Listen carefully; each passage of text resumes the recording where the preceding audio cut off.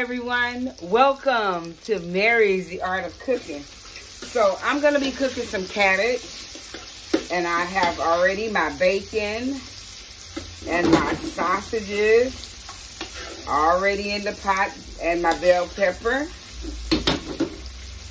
So it's going to be some fried cabbage. So I'm going to go ahead on and start cutting up my cabbage.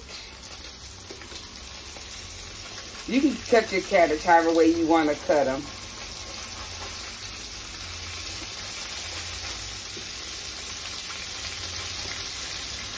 I'm cutting them this way because I don't want them to take a long time to cook.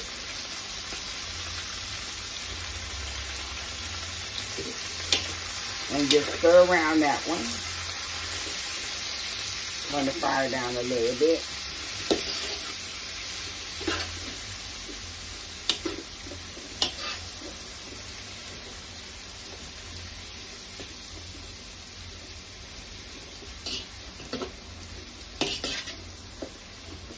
Keep stirring it around so that oil coats the cabbage. I'm going to take another one. And you're just going to repeat this process.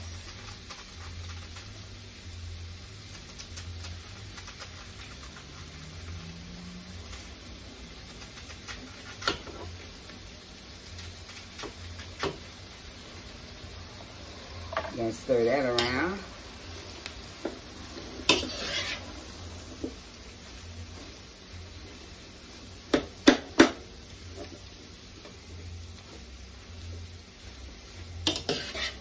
Keep on stirring.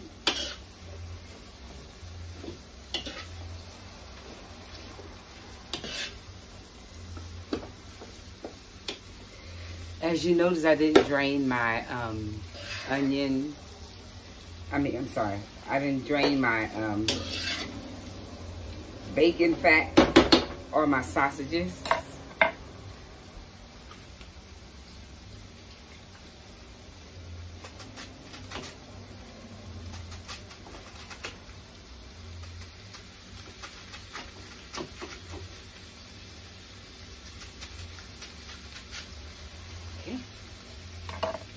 Stir that a little more.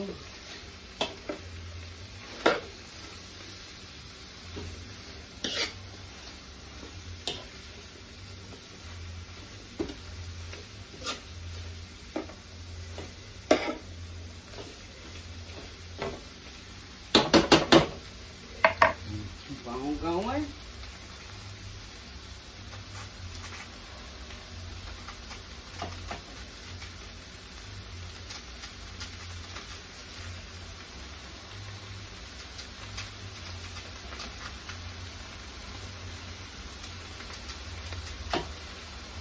How's everyone doing? Happy Father's Day to the fathers. To all the fathers. Happy Father's Day.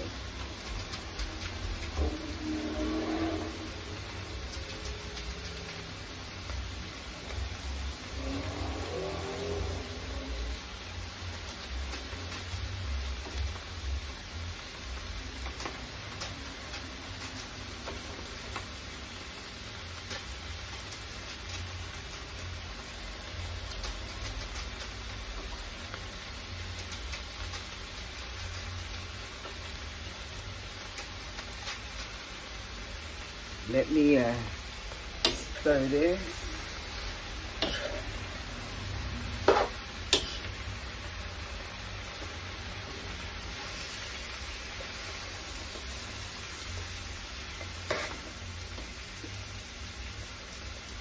And this is how I fry my cabbage.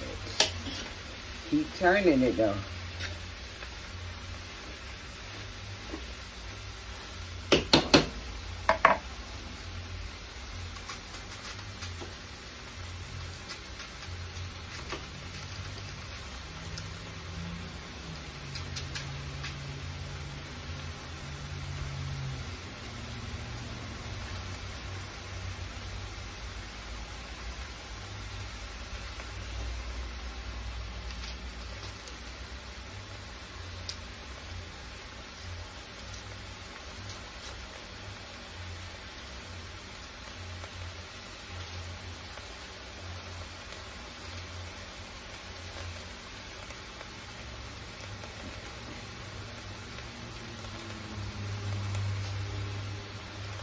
When you do your cabbages, you want to make sure you take off the big parts because they take longer to cook.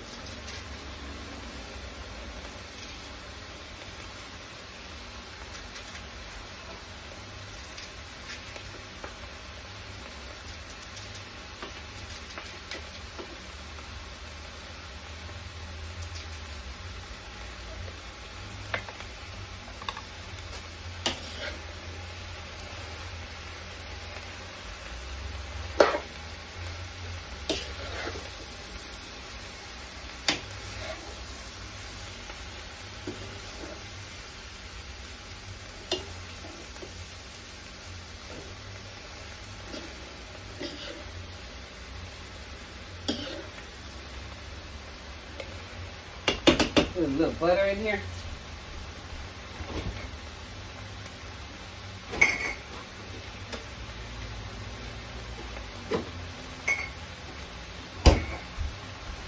Just a little butter.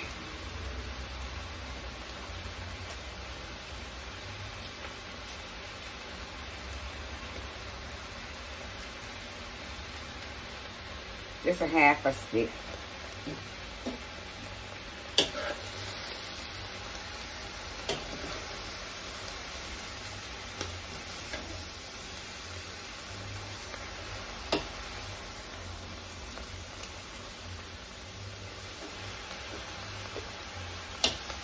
And these will wither down the more the heat gets to it. So just keep stirring because you don't want them to burn or stick.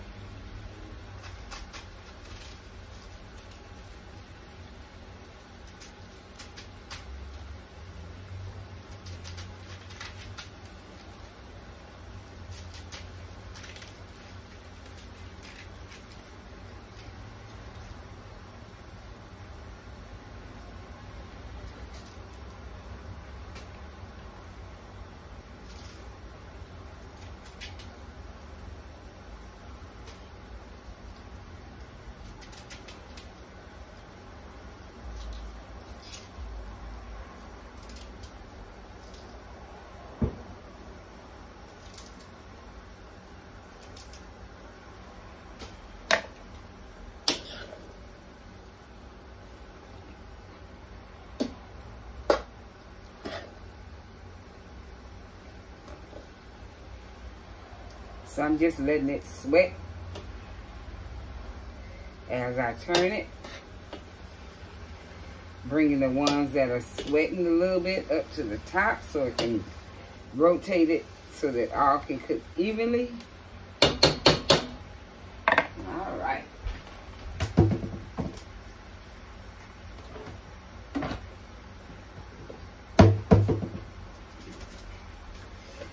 So I use my favorite chicken bouillon.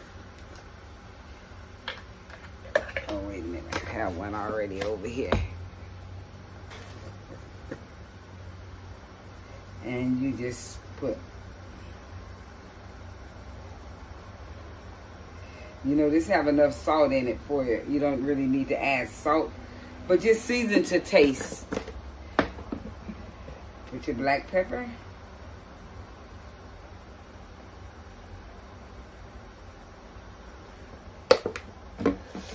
And let's stir this little booger.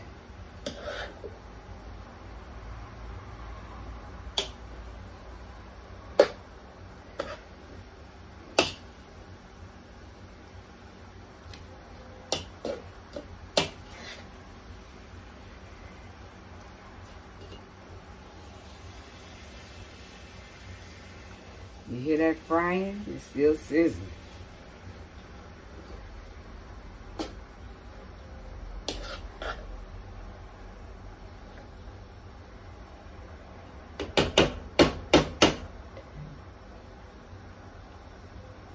Just a little bit more oil.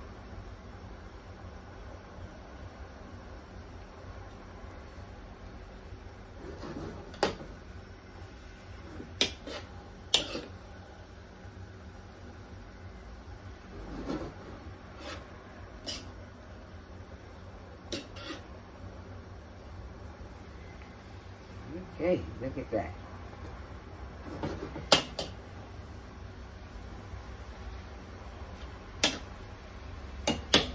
I know my videos are long, but I like for you to experience what's really going on in the kitchen. And like I said, as I get, you know, more knowledgeable to what it is that I need to do, they'll become shorter. But as for right now, I like to thank you guys for having patience with me.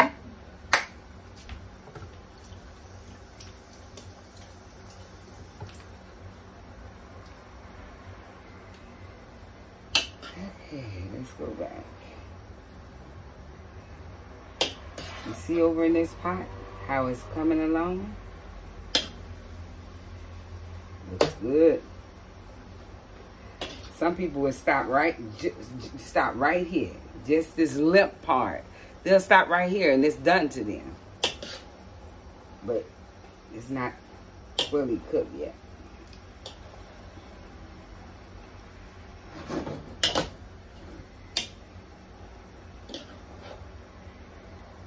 Okay.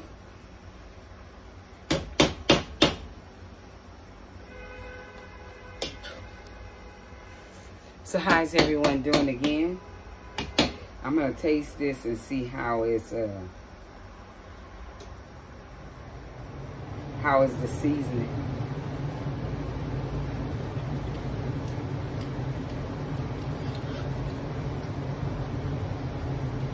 That's good.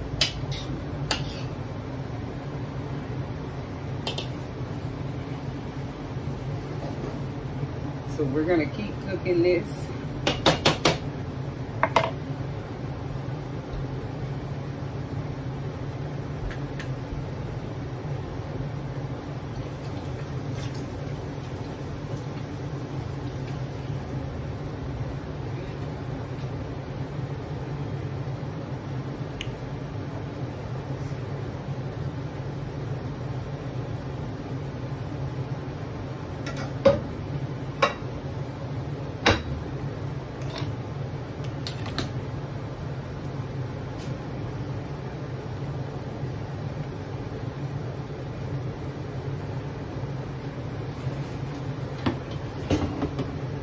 My meatloaf.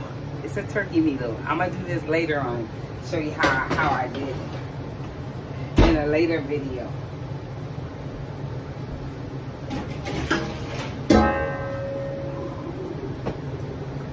In one of my upcoming videos, I'm gonna show you how I make my turkey meatloaf, as well as a beef meatloaf.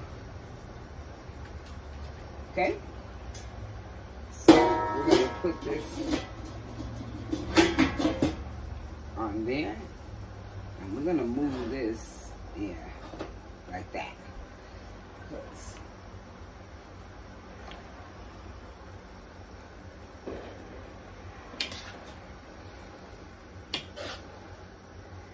And you just keep stirring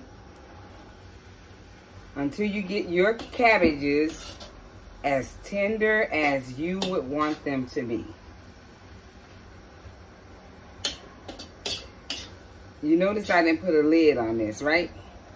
And the reason why I didn't put a lid on it, because I don't want my cabbages to just dwindle down to so mushy. I want them to fry. Look at that. Some kind of good, I'm telling you.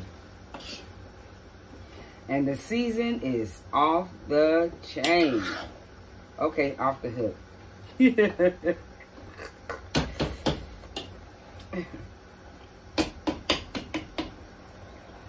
So, don't forget to like this video, share this video, and subscribe. And hit the notification button. Every time Mary's in the kitchen, you'll get Mary, the Art of Cooking. Okay? So we're going to try to bring to you some, different recipes. Some that you know, some that you don't know. Some things that you don't do that I may do. And don't forget to leave a comment. I do read your comments. I want to thank everyone that has been commenting on my page. Thank you so much. And thank you for my faithful ones that keep coming back.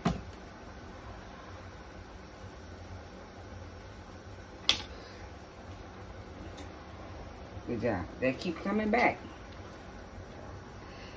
This tube is just like church. You can go to any other YouTuber. But I thank and praise God that you have tuned in to my channel.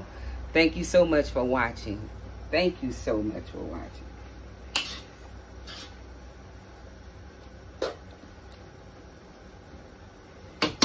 All right, so what can we talk about today?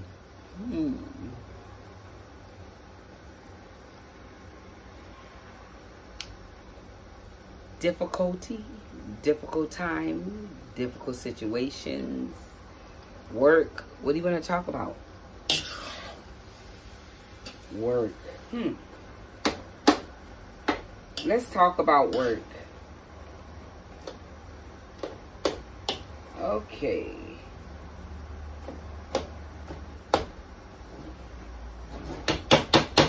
Let's talk about work.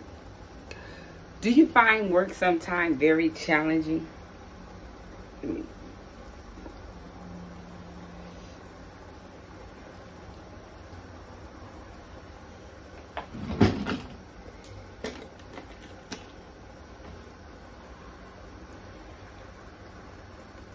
Do it feel like you sometimes don't understand your work?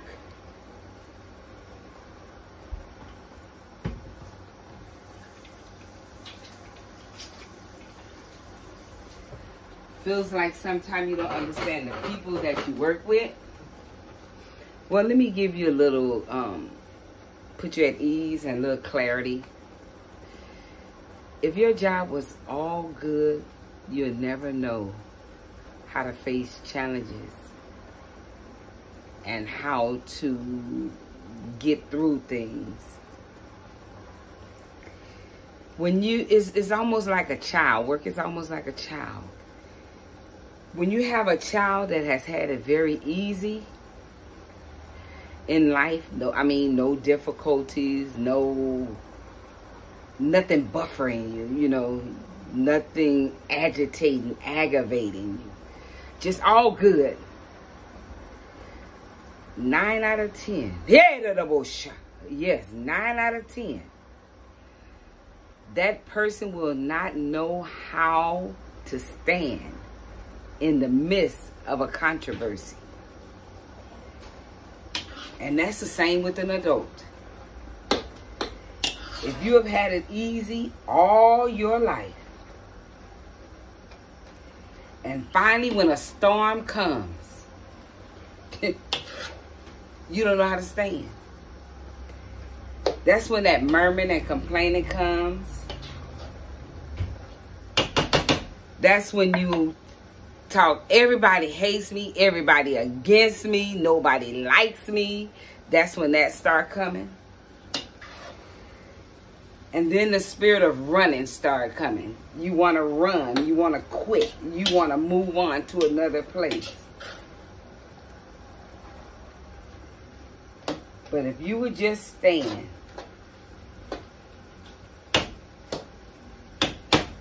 stand. If you would just stand in the midst of controversy, I can guarantee you, you'll come out victorious. It's going to be hard. It's going to be hard. It's a hot day today, y'all, so you're going to have to excuse me. It's a hot day. It's going to be hard. But if you stand in the midst of the enemy's territory and let them see that you're not running, they'll start running. You now became crazy in their eyes, in their thinking. It's not that you crazy. It's just that sometimes God would allow circumstances, situations to come upon us, to mold us, to condition us, to get us ready, for what's really coming. And trust me, that little buffering that we're getting, that's nothing. And if you would just show the enemy that you're not scared and that you're willing to stand, let me tell you a little something about that. Them devils will start fighting amongst themselves. Yeah. They'll start turning on each other. They're only together because they're against you. They're in agreement against you. That's why they're together. But once you find peace in the midst of your storm, that enemy will flee. He has to turn. See, because his little game that he was doing, I'm going to move away from the stove a little bit. That little game that they were playing, it backfired. And what I remember what the scripture says, David says, what you meant for evil, God made it good. So when God makes something good, it has to turn. It has to reverse back upon the enemy. And I guarantee you they can't take it like you have taken it. You will see them crumble and you will see them fall. You will see the wicked. You will see them fall apart. Just stand in the midst of your storm. And remember, God is with you. He said, if I am for you, I am more than the world against you. You don't need no army. Let me tell you something. And I'm going to tell you, this is true. I've had people to come upon me, in high places, to come against me. It seemed like I was all by myself in the midst of this. It felt like it was only me in the midst of this storm. And I began to just go down on my knees and say, even me, Lord. Even me, Lord. Lord, remember me in the midst of my storm. Even me, Lord. And that's what you're telling them. Lord, even me in the midst of my storm. I know that you're doing it for somebody else, Lord. But even me in the midst of my storm. Remember me in the midst of my storm, Lord. And he will. He will remember you in the midst of your storm. He will. And again, I say, when it seemed like the whole world, CEOs, administrators, managers, and I just would go in we have a chapel at the hospital. I will come off the floor, go in the chapel, and I will begin to pray and intercede and give God thanks and give him the glory and give him the honor and just give him praise. And I'm going to tell you something. It had to turn. It had to turn because God is faithful. And he said, be not deceived, for God is not marked. Whatsoever a man soweth, that shall he or she will reap. They're going to reap that. So don't ever think that, you know, it's only happening to you. It's not just happening to you. You just happen to have your day of testing. It is a test to be your testimony of how good God is. How David said that he saw the enemy fall. You know what I'm saying? Don't worry about it. Pray Psalms 91. Pray Psalms 35. Pray Psalms 41. I tell you one thing, read that Psalms 41, Psalms 35 and Psalms 91. Read it, read it, read it, and get that in your spirit. David even talked about, you know, if it wasn't when the enemy was coming upon him, he says, if the enemy wasn't of my own household, in other words, if it wasn't somebody I loved, in other words, somebody you got close to at work turned on you, I could have taken it. Actually, they was against you in the first place. You just didn't know it. They hid it. They hid it well. And I'm not saying that you got to be suspicious. I'm saying you got to discern the spirit and see what you're coming in contact with. The Bible said, how can two walk together except they be in agreement? You're not in agreement if you're walking with a person that's in adultery. You're not in agreement if you're walking with a person in fornication. You're not in agreement if you're walking with a backbiter, liar, and a gossiper. You're not in agreement. And that's why things are coming up against you, because you're not in agreement. In the book of Galatians 5:19 talks about the working of the flesh, which are manifested. And they talk about adultery, fornication, witchcraft, idolatry, emulous, variance. It talks about all that stuff. Galatians 5:19. But then Jesus turned Paul turned around in Galatians 5:20. He goes on down in the 21st verse, so on, but the fruit of the Spirit. This is what we possess. We have the fruit of the Spirit. So why are we doing the worldly stuff, the fleshly stuff? So just know that you know, be encouraged.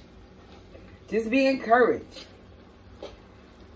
Be encouraged, and say to you, and start saying to yourself, this too is gonna pass. It's gonna pass. You know why it's gonna pass? Because I'm not gonna dwell in it. He that dwelleth in the secret place of the Most High shall abide under the shadows of the Almighty. Psalms 91. I told you. Read Psalms 91. Read Psalms 35. Read Psalms 41. You're gonna get some good little nuggets. You're going to get some good little nuggets. I'm telling you. You'll see. And just read your Bible. Let me tell you what the enemy told me years ago when I was interceding. He says, don't tell the people of God that they can defeat me with the word of God. He said they don't know. And what he was saying is they haven't used the word of God on them enough to know. So if you begin to get that word in you, David said, that word have I hidden in my heart that I may not sin against him, sin against God. When you get that word in your heart, you got more authority, because you'll find out in that word that God has given you authority over devils and demons and sorcerers and witchcraft. Don't worry about that stuff. God is going to take care of that stuff. Just stay faithful to him. Stay rooted and grounded in him. Don't you see how the world is turning? How the world is changing? How people are changing? How people are selling their soul to the devil for the almighty dollar? Can't you see that preachers are not preaching? They're killing us. Killing us with junk food. That's sugar. Sugar kills. Sugar causes cancer. So if sugar causes cancer, what do you think that watered down word of God is going to do? It's going to kill you, and you're going to end up in hell. So I'm trying to just admonish everybody. Don't let that happen to you. You got to work out your own soul salvation with fear and trembling. You can't put everything on the pastors. God giving you the ability to study. Timothy says, study to show yourself approval unto God. A workman need not to be ashamed for rightly dividing the word of truth. So that's what we have to do. We have to study. We have to pray without ceasing. We have to, offer up our prayers to God and let him exalt us. Let him keep us elevated. And the Holy Spirit will talk to you. Because the Bible said that he's our teacher, he's our leader, he's our guide, and he will guide us into all truth. So he will do all that. You got everything you need. Everything you need is in Christ Jesus. Everything we need is in Christ Jesus. How about that? So I'm going to let you get a hold of these cabbages because I don't want to overcook them. So we're going to bless our food. Let's get a fork. So let's get a fork. Hold up. Washing my hand after I touch my hand. You know how things go.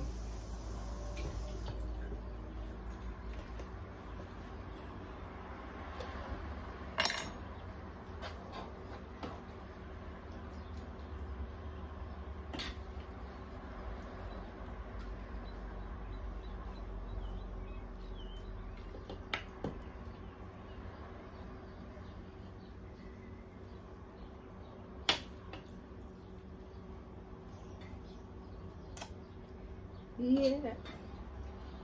And that's our bacon. So here we are.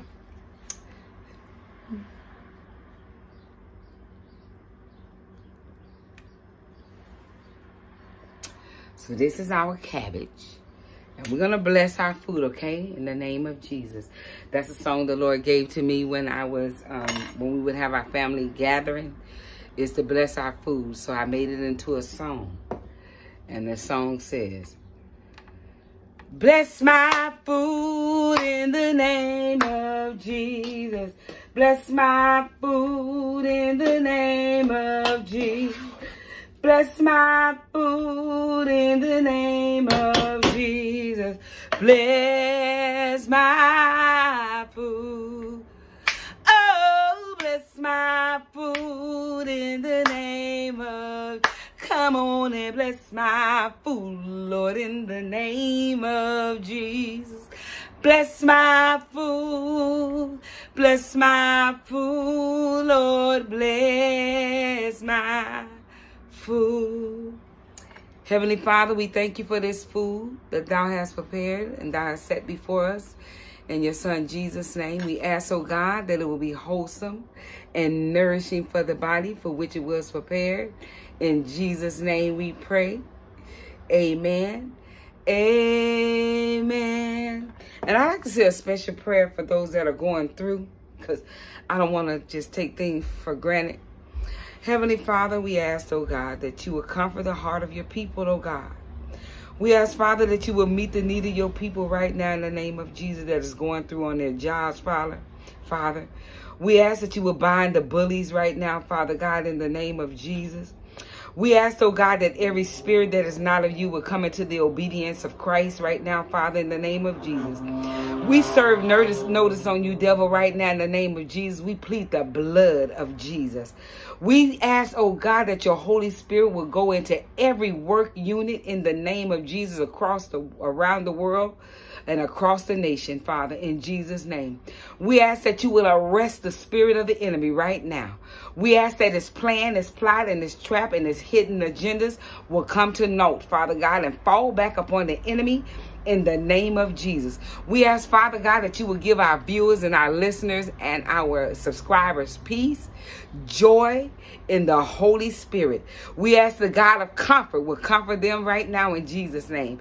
We ask, Father God, that you, oh God, will go with them in the workplace. When the enemy comes up, Father God, and lift up a standard against your people, Father God, we ask, Father God, that you lift up a greater standard, because you said when the enemy come in as a flood, blood, you, Father, you lift up a standard against them. So, Father God, we ask that the greater one that is in us, Father God, will annihilate and do away with every plan of the enemy. In the name of Jesus, we pray. We pray for their health. We pray that the spirit of depression will leave them now in the name of Jesus. Suicide demon, we talk to you now. We command you to leave right now. Mental health, we bind you right now in the name of Jesus. We come against you right now in Jesus' name. We plead the blood of Jesus. These people are the children of God and they have the mind of Christ. So we bind you and we command you to loose their hold, right, their stronghold right now in the name of Jesus. We say, Father, thank you, and we give you glory and we give you honor. Amen. God bless you.